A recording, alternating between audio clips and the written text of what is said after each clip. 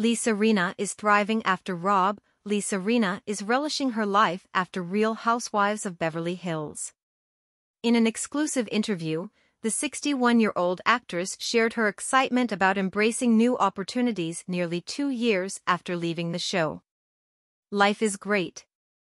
I'm having the time of my life," she said, acknowledging that transitioning away from such a long-term role has its challenges.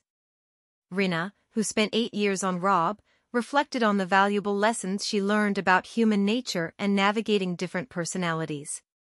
Despite stepping back from reality TV, she continues to shine in projects like American Horror Stories, So Help Me Todd, and Lopez vs. Lopez.